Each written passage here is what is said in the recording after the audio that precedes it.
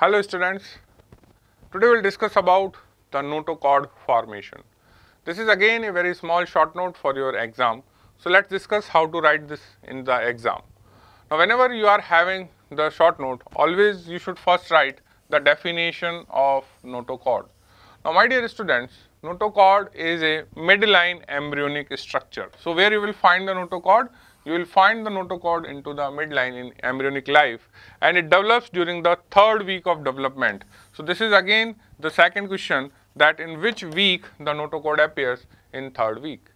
Now the notochord develops from the primitive node. So this is the another question, that what is the precursor of your notochord? Answer is primitive node. So my dear students, when you are reading the gestulation, you have the idea about the primitive streak and primitive node, and we know that primitive streak and primitive node develops from the epiblast cell layer.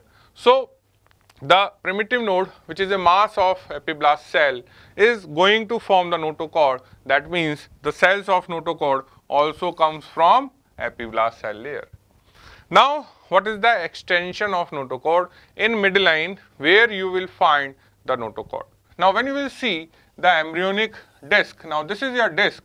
In the disc, what you are able to see, that when you will remove the amniotic cavity and when you will see the disc from the superior aspect, you know that there is a formation of this primitive streak, and this is the area of precaudal plate where you don't have intermediate mesoderm. Now what will happen between these two? Below the epiblast, you are having a thick cord-like structure. So here I have showing the notochord with the dotted line. Why? Because you know that this is your embryonic disc. On the upper part you will have the amniotic cavity, in the lower part you will have yolk sac.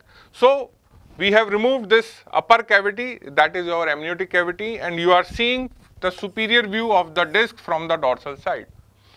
Now when you are seeing the disc from the superiorly, from the dorsal aspect, you can see the primitive node with the streak and precaudal plate. But below the epiblast, in the middle layer, you will find a midline thickening, which is known as notochordal process. So notochordal process lies between the node and precaudal plate below the epiblast cell layer. So it lies between the cranial end of the primitive streak, which is known as node, and precaudal plate. Now how this notochordal process form? So what are the steps? So let's discuss the step one by one. So the first thing is that once there is a formation of primitive node, in the node there is a depression appears. Now this depression is known as primitive pit or blastopore. So what is happening here, that this is your primitive streak.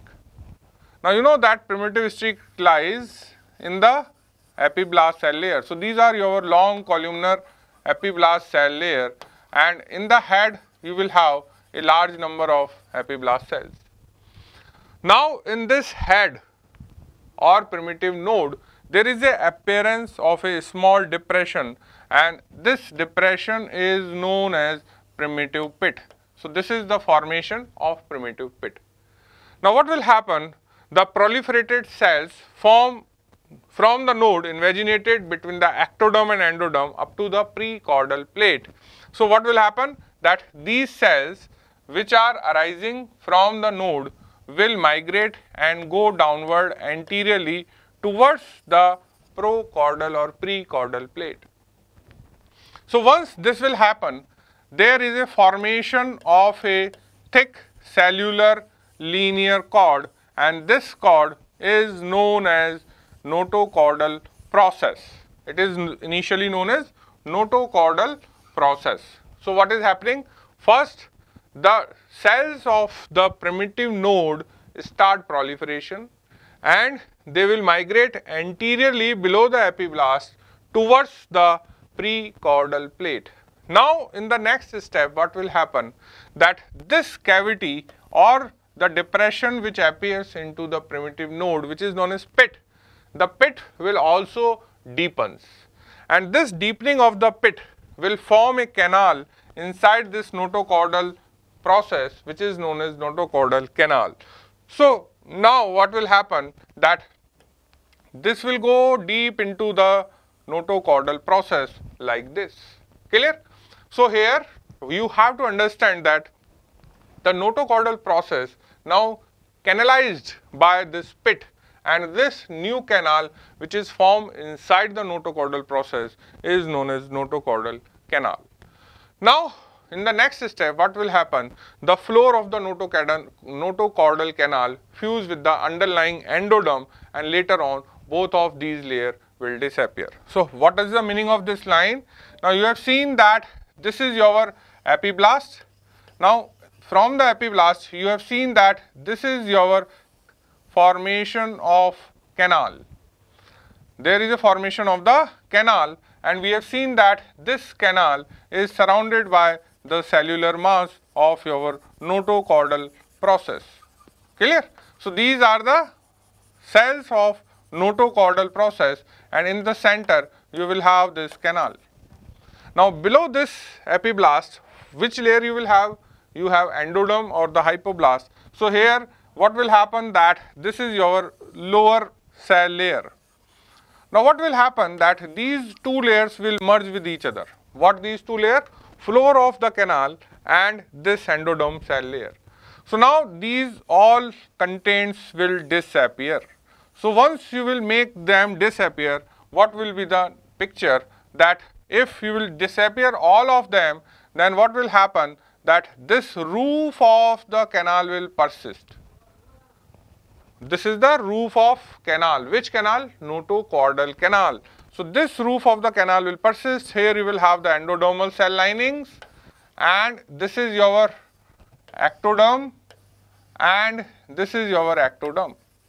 This is your primitive pit opening. So here will be your primitive streak, and this streak is having the pit. Clear? So what is happening now? The floor has been disappeared.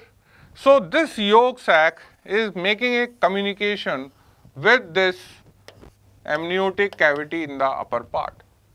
So in the next, what is happening now, the secondary yolk sac communicate with the amniotic cavity by a newly formed canal through the pit, and this canal is known as nuentric canal. Now this nuentric canal is formed for the nutrition purpose.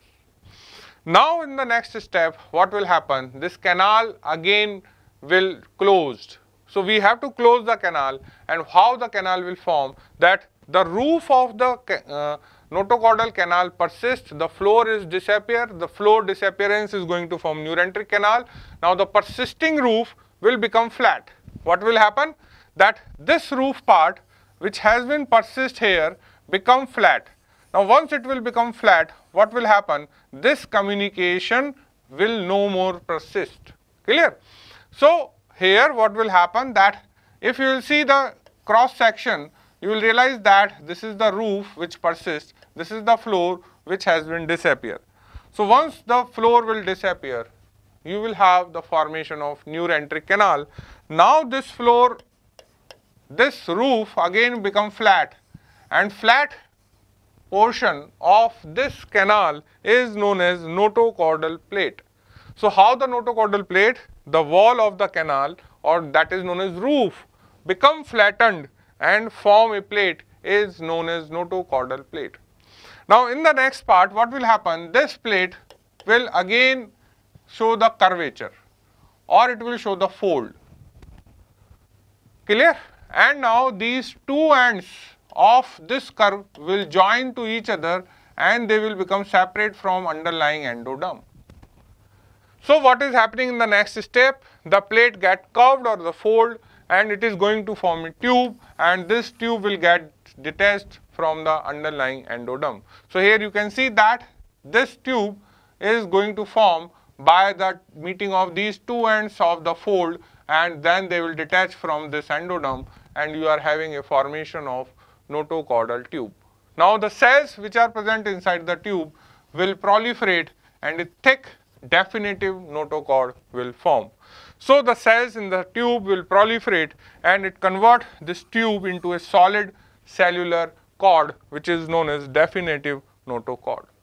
So now the notochord lies in a midline between the ectoderm and endoderm, which extends from the primitive node till the precaudal plate. Clear?